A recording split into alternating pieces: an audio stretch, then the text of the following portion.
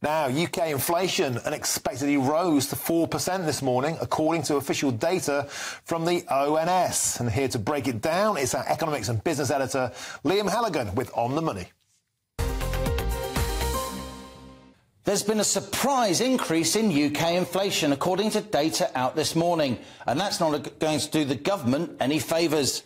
Inflation doesn't fall in a straight line. We need to stick to our plan, says Chancellor Jeremy Hunt. But this is bad news for the Tories, not least amidst this drama in the House of Commons. Let's have a look at the scores on the doors.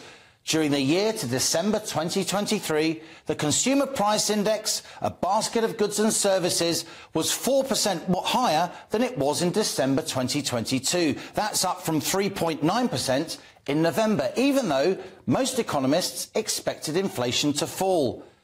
I should say, though, that inflation is much, much lower than it was back in October 2022, when we had that 11.1% 40-year high, although it's now still twice the Bank of England's 2% target.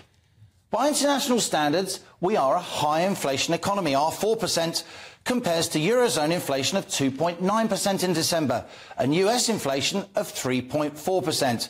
Britain tends to have very high energy costs, not least for domestic gas and electricity. Why is inflation rising?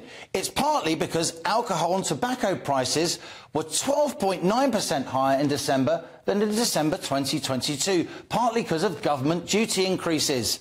Clothing and footwear was 6.4% higher. That's higher than a 5.7% inflation number in November. And recreation and culture costs, they were also 5.7% higher, up from 5.3% the month before.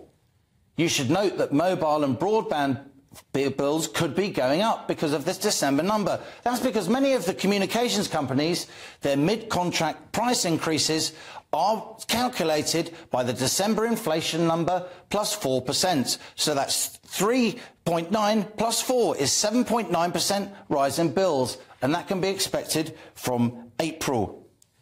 Food price inflation, though, is down, and that's good news. In December, it was 8%, down from 9% in November, because many supermarkets were discounting in the run-up to Christmas.